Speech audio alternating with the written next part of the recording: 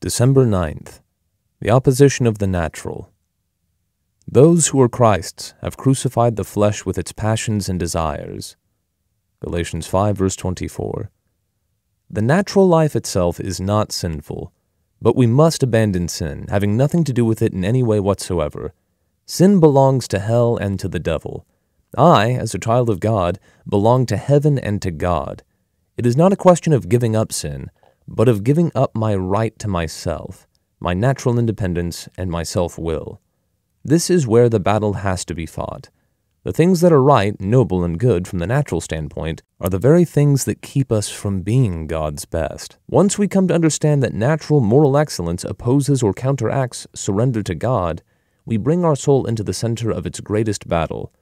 Very few of us would debate over what is filthy, evil, and wrong, but we do debate over what is good. It is the good that opposes the best. The higher up the scale of moral excellence a person goes, the more intense the opposition to Jesus Christ.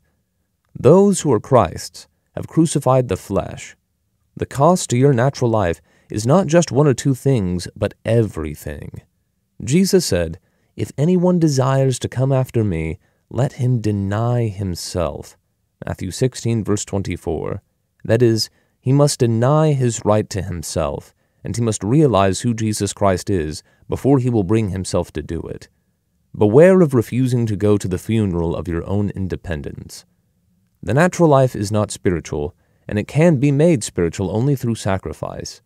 If we do not purposely sacrifice the natural, the supernatural can never become natural to us. There is no high or easy road. Each of us has the means to accomplish it entirely in his own hands.